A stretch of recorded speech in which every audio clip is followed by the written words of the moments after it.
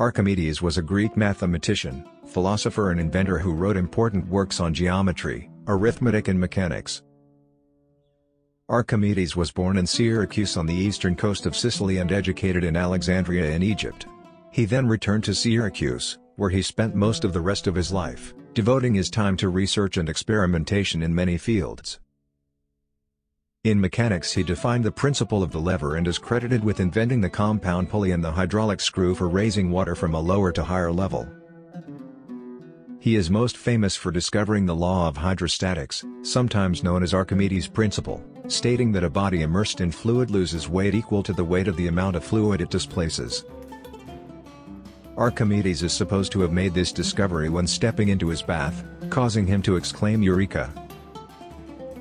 During the Roman conquest of Sicily in 214 BC, Archimedes worked for the state, and several of his mechanical devices were employed in the defense of Syracuse.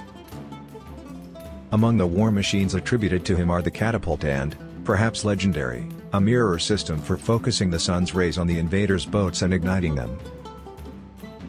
After Syracuse was captured, Archimedes was killed by a Roman soldier. It is said that he was so absorbed in his calculations he told his killer not to disturb him.